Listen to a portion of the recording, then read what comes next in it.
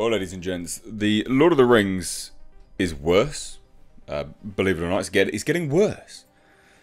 Way, way worse. But I think what's funny about this is this apparently comes from superfans. Superfans that don't know anything about Tolkien. Don't know anything about the origins of the lore. And this is them basically saying, yeah, we love the fact that, you know, you've swapped out everything for reasons, right? And what I mean by that is, of course, like Tolkien based this on Europe and Britain, very specifically, to give Britain, that's what he believed in, to give Britain like a sort of a myth and a legend unto their own. You know, we wouldn't go to Africa and go, right, let's take your myth and legend and chuck a bunch of white people in it, right? Like that's just stupid. But then in Western society, that's, you know, that's the rules we live by for some bizarre, strange reason. Everything has to be, you know, a wash with one another. Nothing can be appreciated as it should be without some form of offence being taken, which is just, I mean, it's just sad, you know. If you feel like you have to see something, I think that's just sad. So whenever I do a video like this, inevitably I always lose subscribers because people go, you're a bigot. No, you know, I sit there and I can justify it quite reasonably. But basically the offshoot is always going to annoy someone with this kind of stuff. So cry me a river elsewhere, I guess. But let's take a look, because this is the ongoing saga of Lord of the Rings, the Rings of Power. But again, remember, this is Superfans. So the Rings of Power official Prime Video Superfans puts the focus on racial identity politics, which is, again, is really sad. There's nothing about this which is hugely positive. I just think it's really sad. But, you know, whatever. I guess let's dive into it. So, Prime Video and Amazon Studios shared a Lord of the Rings of Power Superfans review. This is them running cover, trying to push, you know, the series in a positive light, because they're like, look, we'll wheel out a bunch of fans that do love it. It's like, yeah, but they don't, though. They're not actual fans. So the Superfans review was shared to the Amazon Prime Video UK YouTube channel. It was hosted by Mr. Isla, BBC Asian Network presenter, and featured the Fellowship of Influencers. I mean, what a bunch of douches. Chanel Williams, Joel Rochester, and Kelsey Ellison. I've never heard of these people. I don't care. But these are them. So, of course, we know what this is going to be. They're all going to be bum-licking Amazon Prime. When asked by Isla, whatever, to describe the teaser trailer in 3 words, Williams responded first, breathtaking. I literally didn't breathe. Exhilarating and intriguing. Fantastic.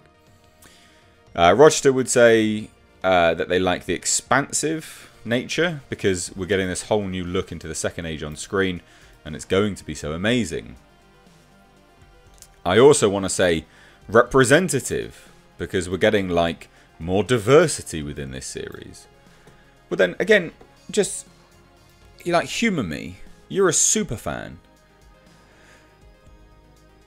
Why were you a fan before this? You know, did you need the diversity to be a super fan? Like, humour me and answer that question. You know, do you need that to be a super fan? Because apparently you're already a super fan. So you didn't need it before, did you? So why do you need it now? Odd. Really odd. Like, we're seeing our first black elf. We're seeing the first female dwarf. Without a beard, you super fan. Douche. I'm very looking forward to looking at that. I mean, it just sounds scripted as well. And then I guess, like, intriguing, because obviously this period of history within the Middle-earth is very rife with notions of the plot of The Hobbit and The Lord of the Rings, and seeing how the Rings of Power are being forged. What? And I guess, like, intriguing, because obviously this period of history within the Middle-earth is very rife with notions of the plot of The Hobbit. No, it's not. What are you on about? That doesn't even make any sense.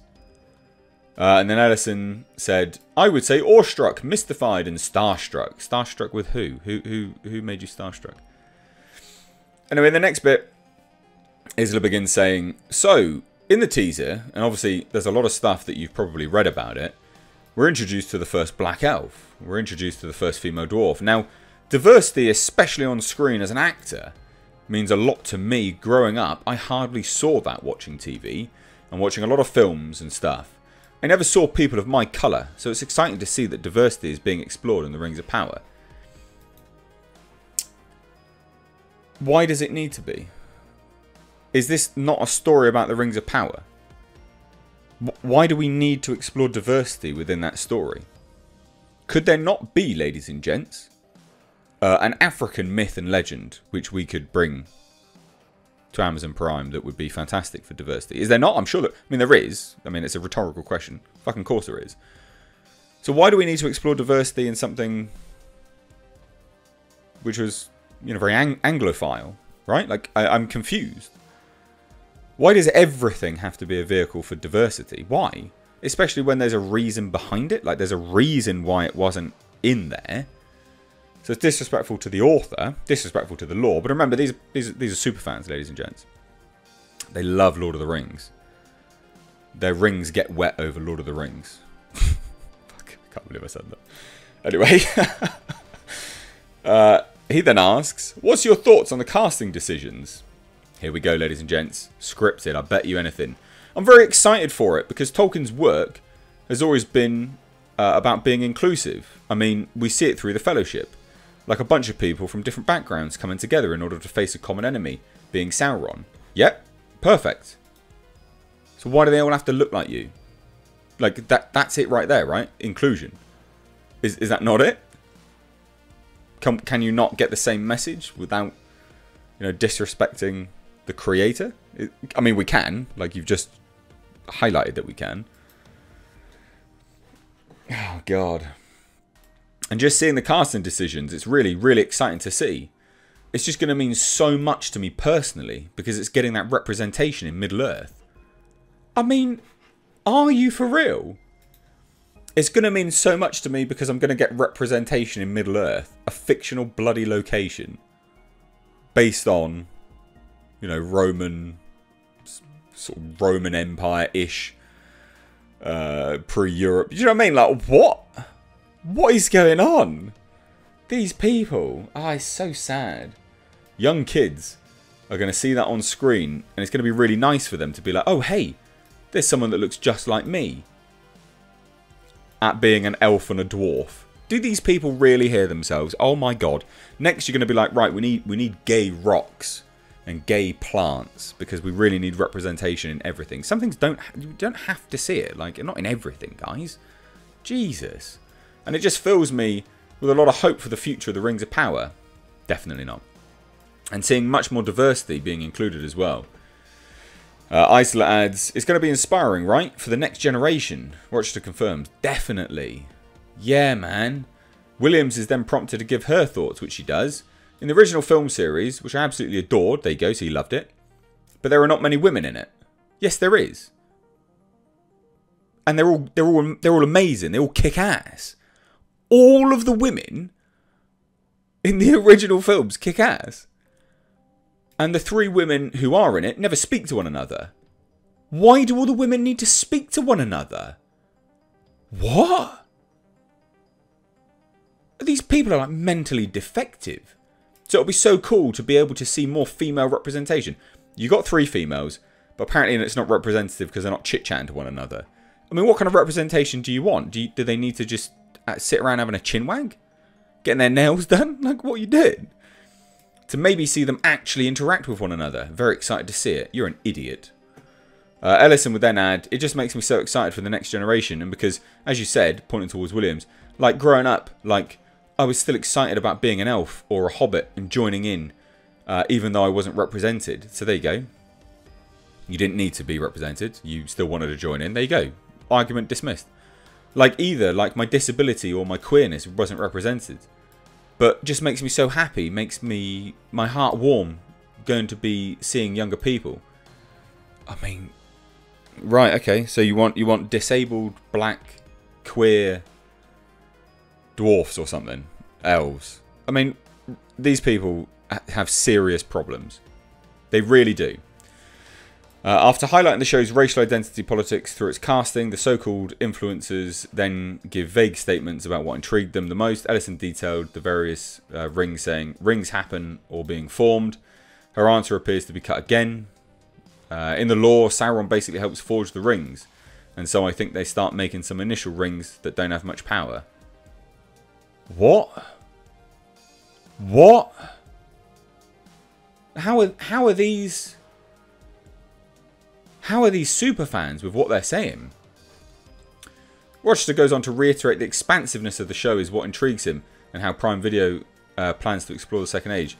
Williams and Ellison would also express that they want to know what's actually happening, where are they, who's involved, and Ellison even asks, why are people fighting and what for? So you should know this, you bunch of idiots. From there, Isla asks about the main characters, and the conversation quickly gets back to identity politics. Of course it does. Isla, showing his ignorance of not only Tolkien's novels, but Jackson's films as well, describes Galadriel saying, in the movies, she's been very flowy, more serene. She's not doing much, and this time she's like full-on action, as he slams his fist into his palm. Williams then adds, we're so far in the past, and I'm so excited to see this younger version of her, and there's so much. I'm definitely excited to see this kind of younger and maybe more inexperienced Galadriel, and how we see through the Rings of Power, like how the experiences will shape her. You're not fans, you're a bunch of idiots.